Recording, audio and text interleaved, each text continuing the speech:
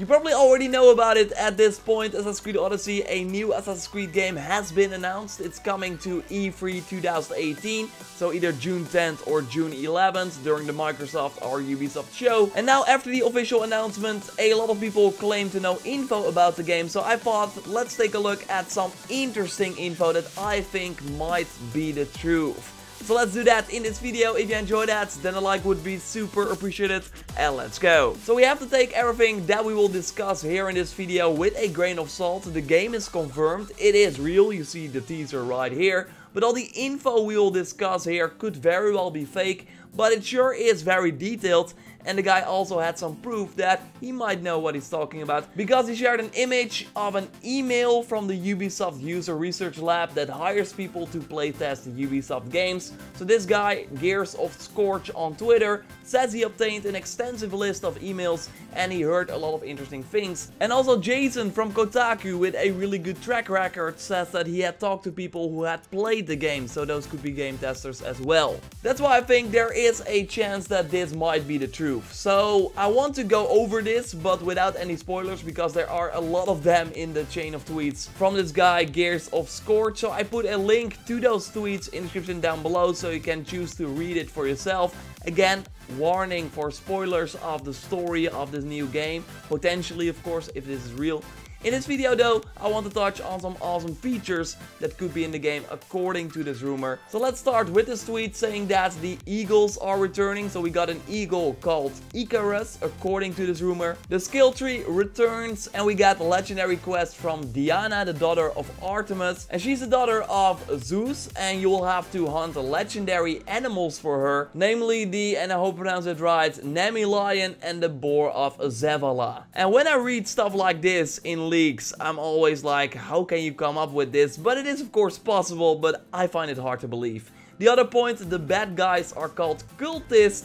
It's really weird. As someone that played a lot of Far Cry 5, it seems like a weird choice to put cultists in both games that are set to launch pretty close to each other. I mean, we're fighting cultists in Far Cry 5 of course as well. So yeah, this part is a little bit weird. Areas will be restrictive, just like Origins, so yeah, it's not weird. They would go with the same system, that the areas have like levels and that you need to become stronger to be able to survive there. The combat is similar to Origins, not really weird. I really like that combat system, so I hope they improve upon it as well. Glad that it returns for this Odyssey game. Weapon perks return as well, similar to Origins, but you can now choose your own perks for weapons, and this is called engraving. So of course in Origins you had set perks per weapon, so I really hope this is true, because it will give you way more freedom, customization options to also make a weapon you think look cool, better, so you can maybe use it longer. And this would also mean that you can like combine perks in interesting ways, so I'm totally for that. We need to complete a special side quest to unlock an engraving as a reward. And I totally applaud this. I really hope that this is true, because that is a great reward for a side mission that you can always use. For example, in Origins, you sometimes had a weapon or a shield that you got from a side mission, but then you already got a better one. So then, yeah, you got that weapon, but it did not really make a difference. Getting a perk as a reward instead, or as one of the rewards, is really nice, because you can always use that on all your weapons. So I really like this. This part is also really interesting. Each region will have a leader controlling the area. We need to kill the leaders and commanders and claim the outpost to lure these sort of generals out. And this system keeps returning. Every time I see an Odyssey leak, it is in there. So it's like Far Cry 5 and Ghost Recon. So that also means probably that you're kind of free in how you would lure them out. Probably by doing different activities like clearing an outpost, destroying propaganda in the area, or maybe doing side missions. And that will all count towards this lure or resistance meter, however you want to call it. And then in the end, this sort of boss type of enemy will come out and hunt you. Curious to see how this will shake out in Odyssey, but this has been noted again many times. So I really think that it's likely that we will see a system like this. This one is also interesting and in line with the article from Jason Schreier from Kotaku, who also noted that choices would play a huge part in the game. And of course, Jason has a great track record, so I totally believe everything he writes. This leak goes on about multiple decisions that impact the entire story, and it's not noted here, but in a tweet that contained a pretty big spoiler, so I don't want to show it here. but it basically says that you get a big choice at a certain level, and that will then change the story, and the game will have multiple endings depending on that choice. And that is pretty huge, like for an Assassin's Creed game. And then you'll also have multiple playable characters, so there could really be multiple ways to play this game and see different outcomes according to this rumor. So that is pretty exciting.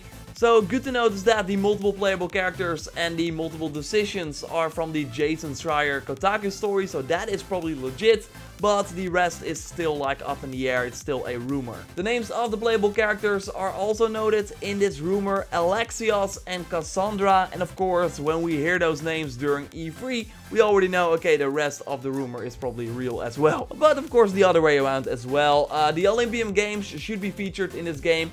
And the time the game is set in is still like a really interesting topic, because some leaks say the Flavian Dynasty, so that would be 100 years after Origins.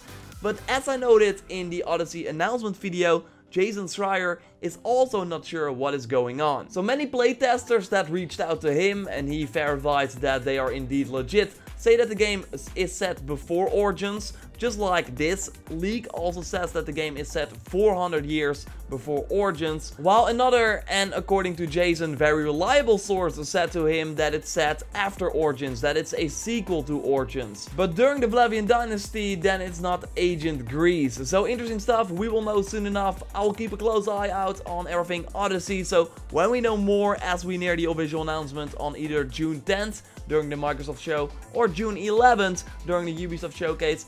Anyway, when we hear more stuff, I will let you know here on the channel. And I can't say it enough, I'm going to E3 as well, so subscribe for gameplay of Assassin's Creed Odyssey and way more. Drop a like to support the channel. Check out my video on the Odyssey announcement if you haven't already, where I also take a closer look at the short teaser they released. I'll speak to you next time, and goodbye.